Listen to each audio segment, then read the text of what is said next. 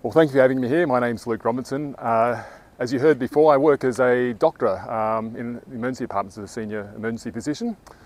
And as I'm sure you all know, they're pretty challenging environments in emergency departments. But the way we manage to do our job, apart from having long training, all of us, is through teamwork.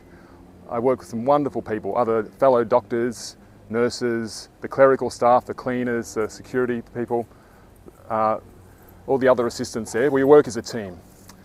And it's because of our teamwork that we're able to do the job we do. Very challenging situations. And we always have to keep our eye on the main point of us being there, and that's to look after the patients there. We have to listen to our patients, advocate for them, whatever background they come from, whatever culture, gender, economic situation, housing situation, whatever social situation then, we need to look after them all. Now I see a lot of parallels being a good political representative on council or any other level of government. Politics is a very challenging occupation.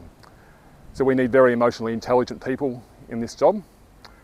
And I'm proud to be among some representatives here, or potential representatives, who I think would be very good members on council and a very good mayor as well. I've been inspired by the roles of Vanessa and Adam in what they've done on council already.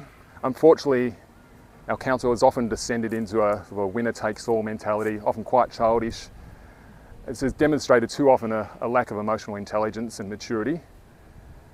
What I'd like to see is more councillors, and I believe we have some good representatives here, that work together for the good of this community and for our beautiful natural home we have here in the Northern Rivers.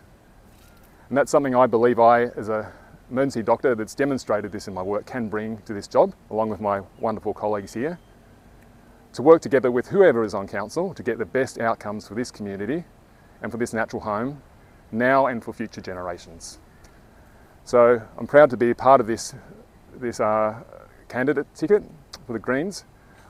We're going to bring a more transparent council, more accountable council, one that listens to its community and that looks after all the members of its community, not just narrow interests. Thank you.